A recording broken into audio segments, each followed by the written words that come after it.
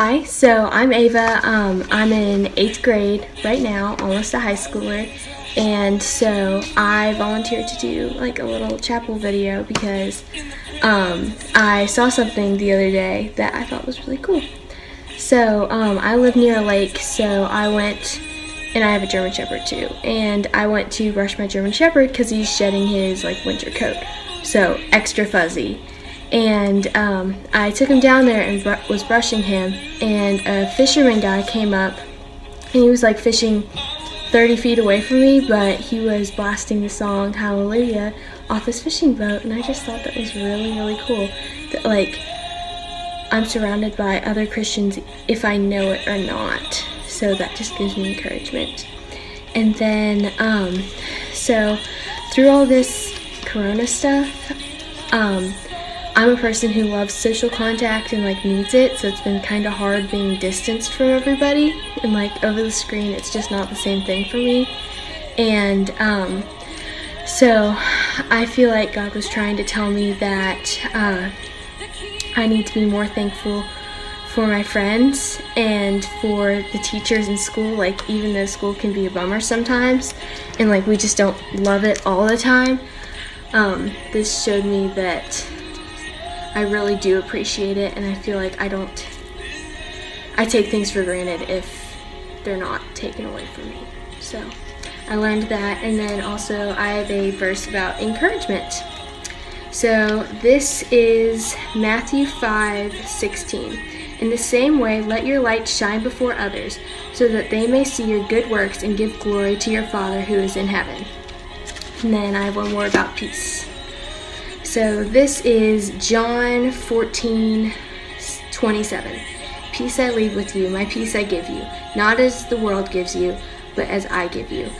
So let your hearts not be troubled, neither let them be afraid.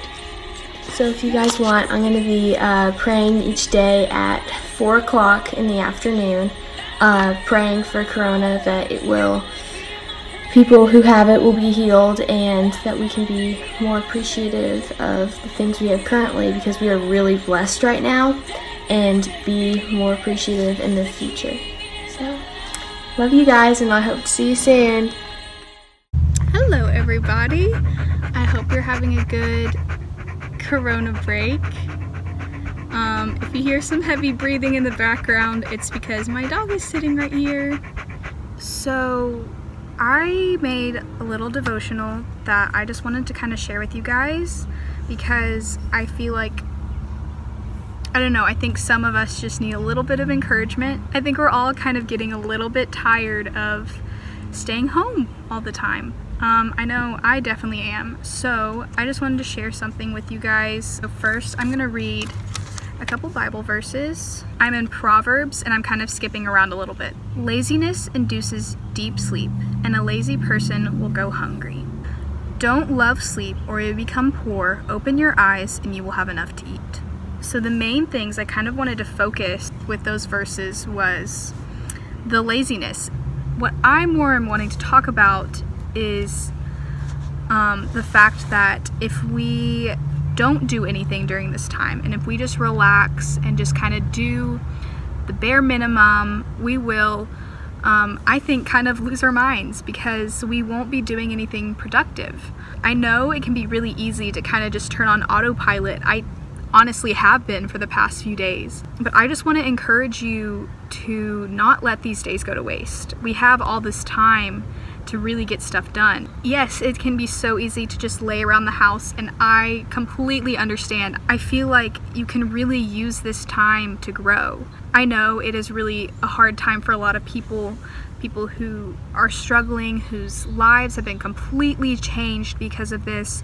You're losing certain experiences. So as terrible as this situation is, I feel like God has really given us this time to grow and to find our way back to Him. And so I really just want to encourage you to take a minute and kind of just pause whatever you're doing, or do this sometime later tonight. Just pause and take a break from taking a break, and actually talk to God and just kind of see what He is calling you to do. Take a minute and ask Him, what do you want me to do now? what are you asking from me? And just listen. And maybe he'll answer right away, and maybe he won't, and maybe it'll just be a feeling that you have that it's something that you've been wanting to do but you weren't sure. Maybe what he's calling you to is going to benefit tons of people around you, and maybe all he's calling you to do is do something that's going to help yourself and help you grow. Whatever he is calling you to, I really encourage you to say yes. And use this time as an opportunity. Take this time, and instead of just scrolling through your phone, which I have definitely been guilty of, open your Bible and read something. And if you have no idea where to start, I really recommend Ephesians. I know a lot of the juniors at CAK, we just read Ephesians for capstone, but when it's required for a class, I know it's very easy to just kind of skim through it and just get it done. But really, like, take a minute and read something and just focus in on it and see what God is trying to say to you through it. I'm going to leave you with a verse. So this is from Romans 12, verse 11 and 12. Do not lack diligence and zeal. Be fervent in the Spirit. Serve the Lord. Rejoice in hope. Be patient in affliction. Be persistent in prayer. Thank you to those of you who stayed to the end of this video, and I really hope that you've gotten something from it. I did create a playlist that kind of goes along with this little Bible study. Here's the Spotify link if you want to screenshot it, and then I will have the Apple Music link in my bio if you would rather use that. I hope you guys have a great rest of the week, and I really hope that you can seize this time that God has given to us.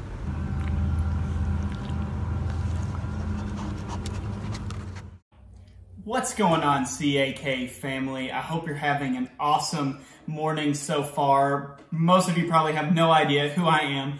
My name is Caleb, and I'm the Associate Worship Pastor and College and Young Adult Pastor at Park West, right down the street from you guys. I know life is a little different right now. From what I understand, you're hanging out on Zoom this morning. I know it well. I've been doing Google Hangout meetings and Zoom meetings nonstop for the last couple weeks, and we're all kind of figuring out what this new system looks like. This morning, I'm so excited for an opportunity just to lead you in a song together. I want to encourage you, whether you're in your pajamas currently or whatever life looks like in your current situation, just to open your heart and your own mind to get the day started in the best way. And let's worship together.